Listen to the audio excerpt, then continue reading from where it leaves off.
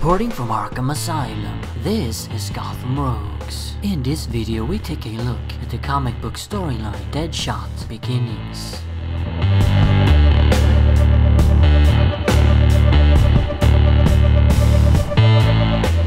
Deadshot Beginnings is a 4-issue miniseries that was published in 1988. It was written by John Ostrander and Kim Yale and penciled by Luke McDonnell. It's a spin-off of Ostrander and McDonnell's popular Suicide Squad series that also ran at the same time and heavily featured Deadshot. In this story we meet Floyd Lawton, aka Deadshot, on yet another mission for the squad: infiltrate a South American crime organization and take out the leader. Deadshot is doing this one solo and completes it in his typical unconventional and reckless manner. Back at the squad's headquarters, Belle Rev, Lawton is informed via a letter from his estranged ex-wife that their son has been kidnapped and will be killed unless Deadshot finishes a job he started 20 years ago. Not being good at following orders, Lawton sets out on a brutal killing spree, searching for his son. Meanwhile, Floyd's appointed Belle Rev therapist, Marnie Hurst, have developed feelings for him and is determined to cure Lawton of his self-destructive behavior and wicked ways. In order to do that, she needs to get to the root of the problem. Thus, Marnie goes on a quest to learn about Floyd's past. In doing so, she discovers dark secrets and cover-ups within the rich Lawton family that involves a bitter, crippled father, a cruel, conniving, recluse mother, and the murder of Floyd's beloved brother, Edward. We also learn that Deadshot's family and past are somehow connected to the kidnapping of his son.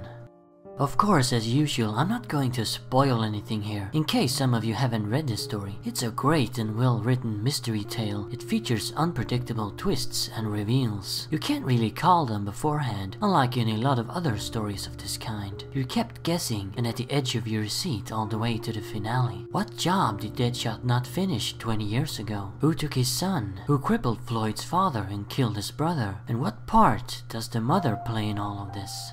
Now, this is an origin story, but we don't get to see Floyd putting on the Deadshot costume for the first time or witness how he learned to shoot. We get a few single-panel flashbacks to his early years, and it's interesting that the writers chose to include Deadshot's first appearance from the 50s, the one where he dressed up in tailcoats and wore a top hat. They could have easily skipped that, as it doesn't quite fit into the gritty, more realistic tone of late 80s DC comics, especially the Suicide Squad title. DC changed a lot of things after Crisis on Infinite Earths in 1985, including many characters' origins, so Lawton's backstory could have been completely rewritten. I'm both glad and disappointed that it wasn't. Glad because I love old Silver Age comics, so seeing that 50s appearance intact, silly as it may be, is pretty neat. Disappointed because I can't help but wonder what kind of new background Ostrander and Yale might have come up with for Floyd. But anyway, this story's focus is not on how Lawton became Deadshot practically, but how it happened mentally. However, we don't get definitive clear-cut answers there either. Floyd is kind of an enigma, and he himself hints at the fact that he was simply born bad. According to him, there was no big traumatic experience that triggered his homicidal and suicidal tendencies. He was always evil. But is that really true? Marnie Hurst certainly don't want to believe that. Floyd is very stoic and rarely show any actual feelings, not even rage. Yet despite that, he must care about his son. Sure, he wants no part in his life, but the fact that Floyd relentlessly hunts down every single person involved in the kidnapping proves he gives a damn,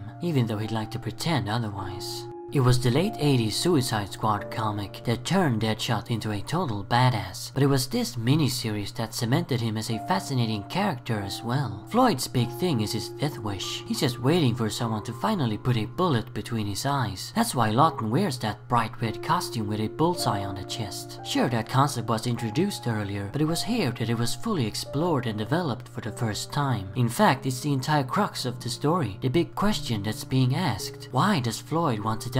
Again, he himself suggests that he does not value human life at all. Whenever Lawton kills someone, no matter who it is, he feels absolutely nothing. And if you feel that way about life, what's the point of living? But that's a theory. In my opinion, it's too simple of an answer, and he is obviously not completely cold, as here in this comic especially, Floyd clearly has emotions, rare as they may be. Of course, according to Marnie, Lawton's messed up and tragic past did traumatize him, and she firmly believes that there is a way to rehabilitate inside him. But that's kind of the beauty of this miniseries. It doesn't spell anything out. You're left to make up your own mind about what it is that makes Deadshot tick.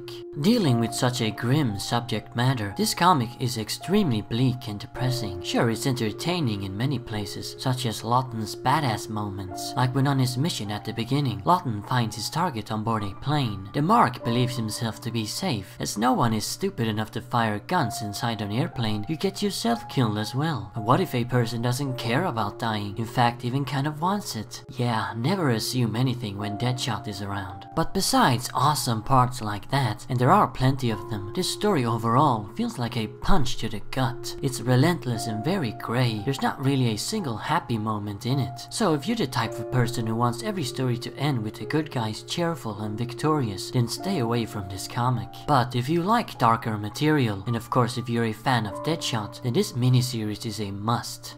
I don't really have all that much to say about the artwork. It's pretty basic and nothing special, just like it was in the Suicide Squad series, but it does its job. There are a few panels here and there that I really like though, where McDonnell's done some excellent layout choices and used a good perspective. With the angles and the shadows, some parts have a bit of a film noir look to them, which of course fits the bleak story perfectly.